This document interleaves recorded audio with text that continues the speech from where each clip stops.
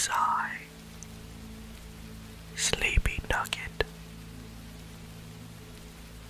back with 2 additional SCP files. As usual, all reading material can be found in the description. So, let us get right into it. Starting with item number SCP-037. Classified as elucid. 037 appears to be a star approximately 5 centimeters in diameter, with a luminosity of about 1 times 10 to the power of -12 times that of our sun, and a surface temperature of about 5,000 Kelvin.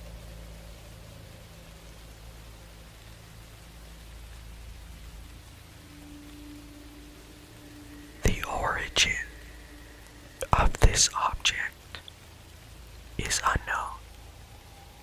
However, analysis suggests that it shares many properties in common with a typical main sequence star, other than its anomalously small size.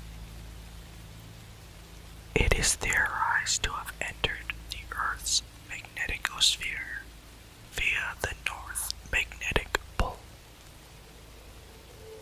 The object was discovered in the 1900s above the Beaufort Sea at approximately the North Magnetic Pole. Intense electromagnetic interference was reported by Canadian forces stationed alert, followed by an extremely bright object descending toward the ocean from the sky. The SCPS Guardian responded and discovered the object wavering in an erratic trajectory about 200 meters above the surface of the water. Once containment procedures were devised, it was transported to Site 32 for study. Containment and transport of this object have been achieved by the use of powerful electromagnets, to which the artifact aligns itself according to its own magnetic field. The primary challenge to its containment thus far has been its powerful electromagnetic emissions, which are intense enough to be easily seen by the naked eye from high Earth orbit. Its current enclosure is located deep underground to prevent detection and to facilitate radiative cooling into the surrounding bedrock. In effect, the entire facility and the surrounding volume of the Earth's crust act as a massive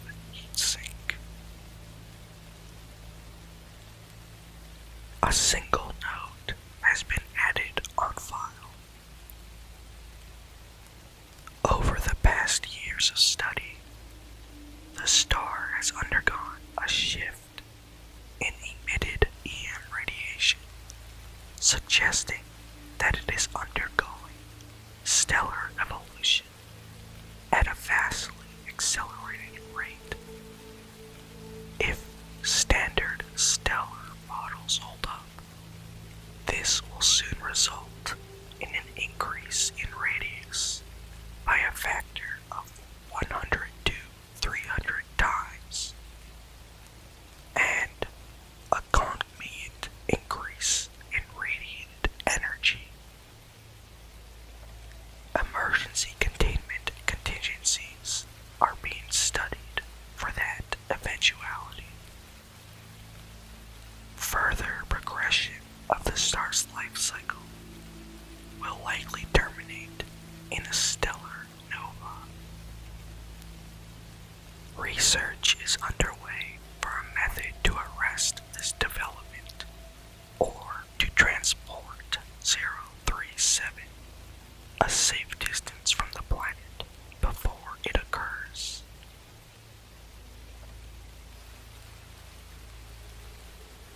To conclude this brief file, we will now look to the special containment procedures. 037 is magnetically contained in a subterranean complex known as Site 22. Object size, spectral signature, and temperature are constantly monitored both on-site and remotely from Site 98. The primary containment chamber is lined with heat-conducting, radiation-resistant nanopeak GFV polymer tiles and evacuated of any atmosphere. Heat from the object is radiated into the surrounding rock. Should enclosure integrity become compromised, the emergency system will generate a low-power argon plasma shield. This projected to provide a minimum of 4 hours for on-site engineers to effect necessary repairs before the object breaches containment. In the contingency that stellar evolution proceeds ahead of projections, and a nova event appears imminent, or if containment failure is otherwise unavoidable, any remaining project staff are authorized to initiate the BTAC protocol, in which the anomaly will be ejected from the Earth via a NASA rocket.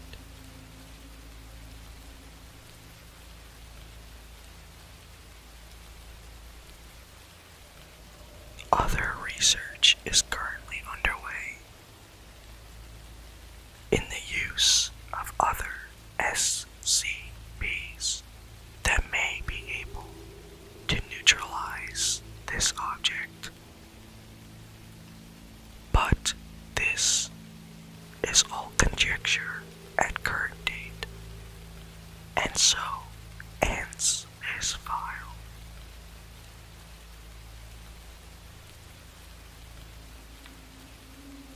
And for the purpose of this audio, we move on to our next file. Item number SCP-038. Classified as safe. This object was found on an abandoned farm in New York in the 1900s. It was at first thought to be a common apple tree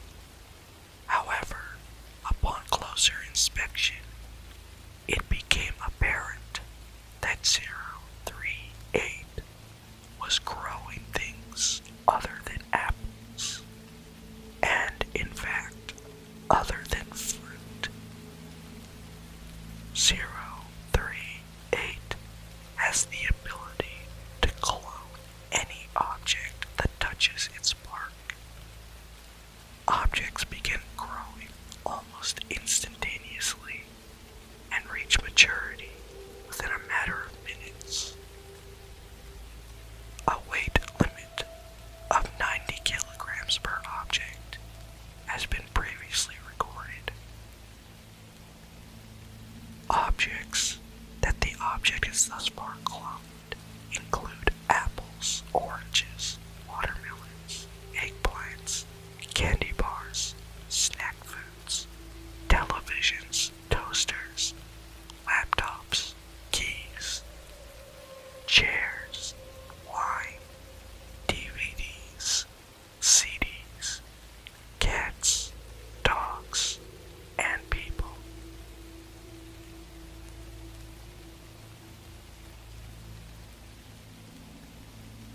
Human and animal cloning through 038 is not recommended, as they appear to age quickly. The majority of these clones live on average 2 weeks. After thorough examination of the deceased clones, it has been determined that they had begun to ferment before death. The object is currently held on Site 23, and there are currently no plans to move it. The only further notes on file, besides the special containment procedures, are reminders to personnel and staff that 038 is not a toy. Many instances of personnel cloning mundane items such as snacks, personal items, movies, music, and alcohol have been recorded, and thus limited access to 038 has been requested. It has also been noted that 038 is able to clone 500.